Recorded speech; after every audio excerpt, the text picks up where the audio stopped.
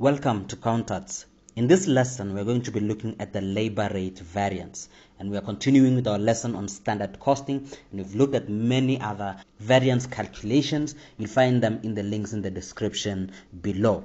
But we said that a standard cost is a predetermined target cost that provides a benchmark against which to measure actual performance. That is why we are doing standard costing.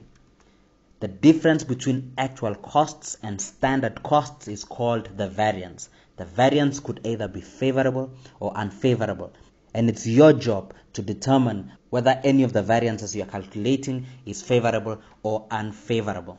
The labor rate variance, which we are looking at just now, is calculated by multiplying the difference between the standard rate and the actual rate by the actual number of hours worked. So that is the labor rate variance. So what does the formula look like? Well, here it is. It's the standard rate minus the actual rate, and you multiply that answer by the actual hours worked. Now, if you're going to calculate this, if it gives you a negative answer, and that's why this formula is structured this way, if you get a negative answer, then you know that it's unfavorable. If you get a positive answer, then you know that it's favorable. But in essence, how you know it is that if the actual rate is less than the standard rate, the variance is favorable. And why would that be? Well, because the rate that you are actually paying is less than what you thought you would pay. That is why the variance would be favorable. But if the actual rate is greater than the standard rate, the variance is unfavorable. And why would that be? Well, it's obvious. If your actual rate is greater, that means you paid more than you anticipated to pay, and that is why the variance would be unfavorable. Now, let's go through some examples so that you understand fully how to do the labor rate variance and how to apply this formula. And here is our first example. We are told that the labor details in the production department of METS PLC are, and we are told here that the standard labor cost is 2.4 hours at 3 Rand per hour.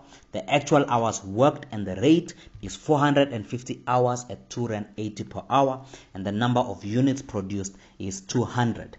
We are asked to calculate the labor rate variance. Now, it should be simple for us to do this once we know the formula. And here's our formula once again.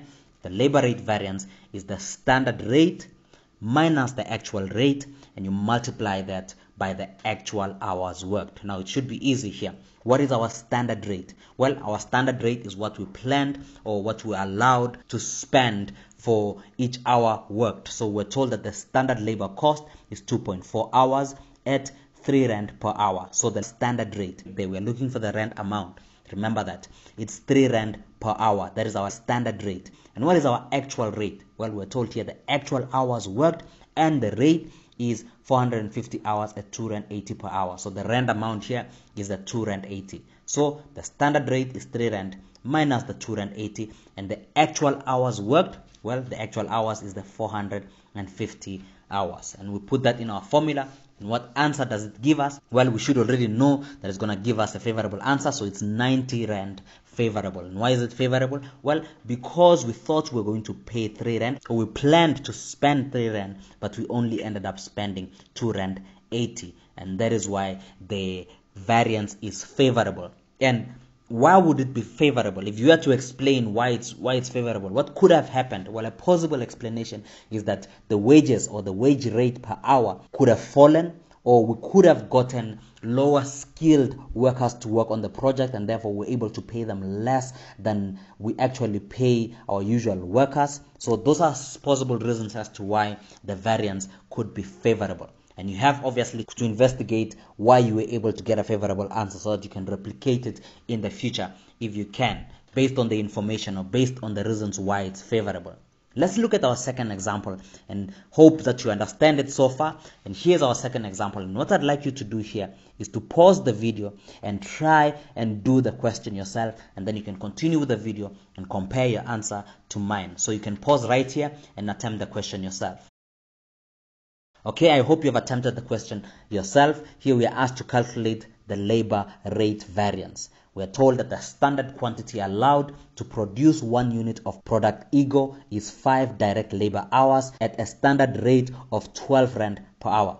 We took the company 3,330 hours at 14 Rand 50 per hour to produce 650 units of product ego. So let's calculate the labor rate variance. Again, let's bring up our formula. We know that it's the standard rate minus the actual rate times the actual hours worked. So what is our standard rate here? Well, it's easy. We're in fact told exactly that. We're told that the standard rate is 12 Rand per hour. So we're going to put 12 Rand here.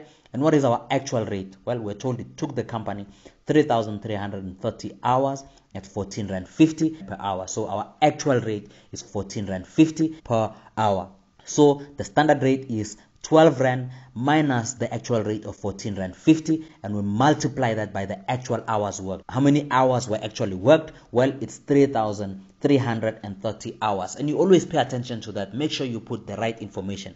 Where students usually make a mistake is instead of putting the actual hours worked, they put the units, which would be incorrect. So you make sure that you put the actual hours that were worked. So the actual hours worked was 3,330. And what is our answer here? Well, it's 12 Rand minus 14 Rand 50, and you multiply that by 3,330 hours. And how much does that give you? 8,325 Rand. And the variance there is unfavorable. And it would be obvious why it would be unfavorable here, because our actual rate is greater than our standard rate. You can see our actual rate is 14 Rand 50, but our standard rate is 12 Rand. So we planned to use 12 Rand, but we ended up using 14 Rand 50. Possible reasons again, well, maybe we didn't anticipate an unexpected increase in wages. Maybe we thought we were still going to pay 12 Rand, but wages went up unexpectedly, and that is why we ended up paying more. Or maybe we wanted the most skilled individuals to work on this production and we paid them more. Or it could be that our employees worked overtime,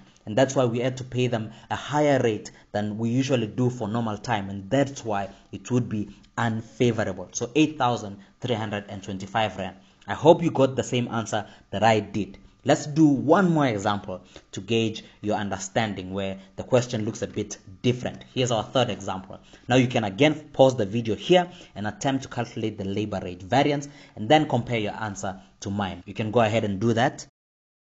Well, I hope you have attempted the question. We're told here that BRD LLC has a standard quantity of 0.6 hours to produce one tray at a standard rate of 5 Rand per hour. It took the company 22,000 hours of direct labor at the total cost of 99,000 to make 27,500 trays. Calculate the labor rate variance. Now here we are calculating the same thing, so let's bring up our formula once again. I'm sure you should know it off by head. Here it is: standard rate minus the actual rate multiplied by the actual hours worked. So what is our standard rate here? Well, I hope you put 5 Rand per hour. That is our standard rate, as we're told here, at the standard rate of 5 Rand per hour. So our standard rate is 5 Rand minus the actual rate. Now, what is our actual rate this time? Well, you can see here we're given the total cost. We're not given the cost per hour or the rate per hour. So now we have to calculate it. But our actual hours worked were given. We're told it took the company 22,000 hours. So that is the actual hours worked.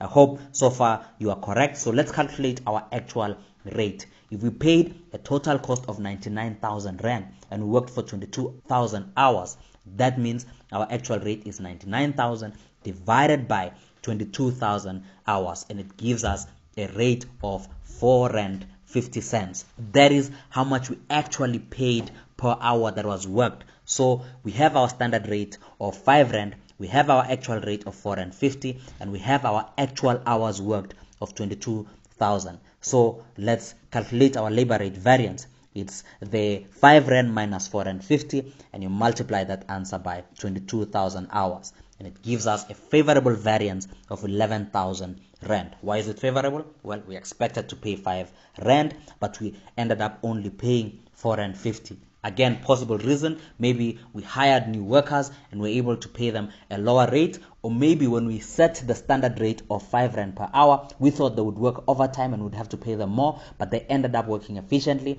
and they were able to work within the hours, and that is why we actually spent less than we thought we would have spent, and that is why the variance is 11,000 Rand favorable. I hope it has made sense. I hope you now know how to calculate the labor rate variance when you are asked the question differently. And I hope you know how to explain what possible reasons it could have been, why there is a variance. If you have gained value from this lesson, if you have learned something, please subscribe to our channel, like this video, and share it to those you think it might help. And if you require further one-on-one lessons, you can find our details in the description below, where we offer one-on-one lessons at reasonable rates. Till next time, cheers.